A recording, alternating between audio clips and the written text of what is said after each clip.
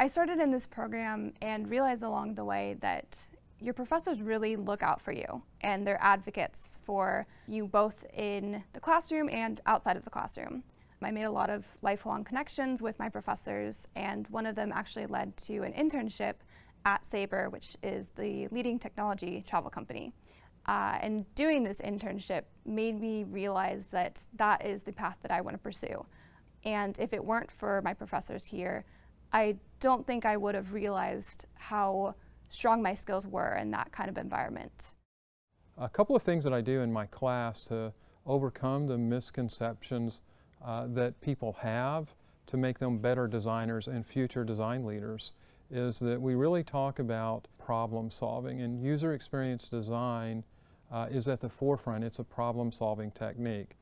We also talk about the importance of research, and in my classes I talk about the difference between market research and user research, and we get involved in deep user research. People will get on teams, they'll actually build products, and that design research informs their product development.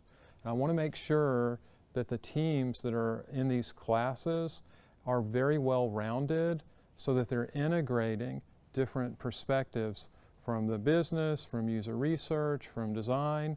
That's important because once you get and move from campus to career, that's the way it's going to be out in the real world.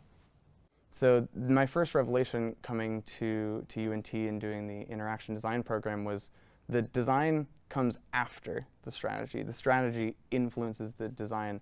And then the second revelation that I had was we started to do service design, which was kind of a light switch. It seems really obvious. Of course you design services for people, but it had just never crossed my mind. You know, what does a restaurant process look like? What does the waiter's process of serving someone look like? What does the checkout process look like at a Target or a Walmart? That kind of thinking is what really changed my mind on how big of a scope interaction design really is. So about 10 years ago, organizations in DFW began scooping up designers sort of left and right, and they didn't have a deep strategy on why they needed designers. They understood that design's valuable. There was the Design Value Index that came out around that time period that said that design-centric organizations perform better than non-design-centric organizations.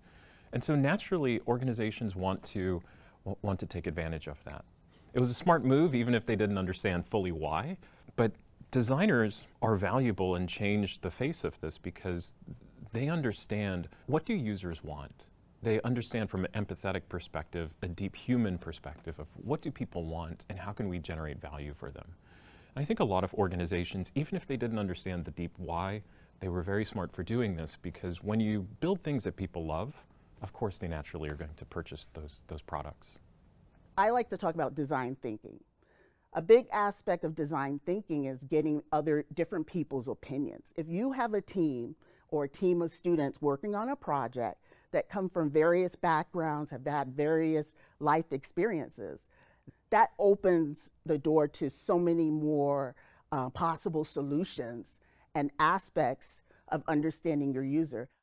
Well, I'd say one of the big aha moments for me was just the idea of idea exchange. Like real successful design is actually inclusion of everyone in that process, whether it's user interviews, including the stakeholders, and researching what else is out there.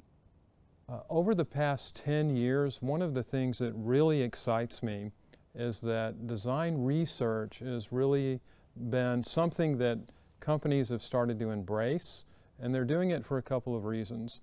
The first reason that design research is being embraced is it informs all of the design decisions that companies want to make as they're trying to build transformational products and experiences for people. The second reason that companies have started to embrace design research is it really helps to build a lot of collaboration between teams all across the globe. When I was a young designer, I thought that making something look good also meant that there was depth and quality of research to it.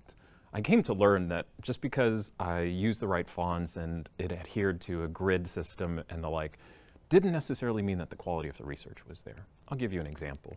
Personas are a common artifact that are created and are used by businesses to help understand users. Unless the deep research in how the user actually thinks, what the user is motivated by, what are their behaviors, what are things that they may not even be able to express themselves that you've noticed because of your level of intuition and instincts, that you're surfacing unarticulated needs.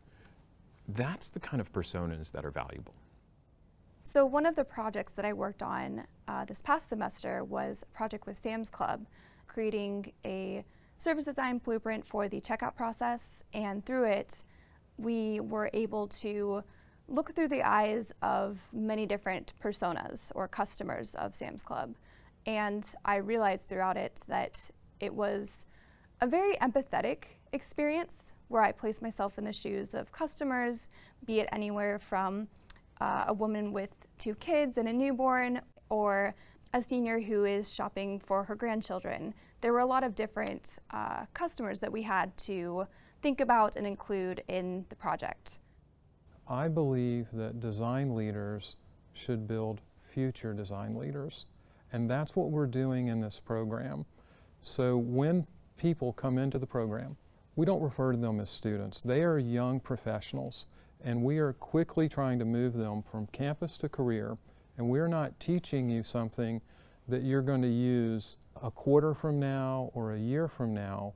We're building you up to be a future design leader because you can make the world a better place and be the best person you possibly can be.